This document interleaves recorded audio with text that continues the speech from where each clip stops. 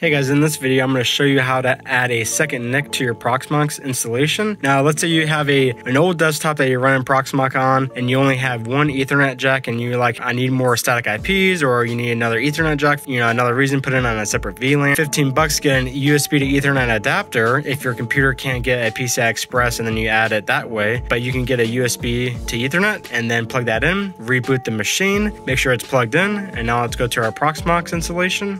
As you can see, we're in our Proxmox server. We want to go ahead and click on our server here, PVE1, and then you can see when we reboot our device, it's going to come up with this random serialized ENX. That's that USB to Ethernet adapter. And then if you want to get this mounted onto an actual VM, you need to create a Linux bridge. So you hit create Linux bridge. You put in that bridge port name, which is that long set of numbers there, which I already did that. As you can see right here, this is my bridge that I created. If we hit edit, you don't need to set a static IP here. If you want to add a second IP to your Proxmox to get to this web interface, then you can actually put an IP address here, and then you can actually get to it from this IP and the other IP you have set for your other. So like I said, once you do this, you put in that bridge port, you hit OK. If we go into a VM, go to hardware, and if you go into your VM and then you see your network device, you can see we set it for VM BR1. If we hit edit, you can just verify that's what it's set for. Now if we go into that VM, go to console here. Now I didn't set a static IP for this VM because it's just set for DHCP right now, but you can see we are connected to that network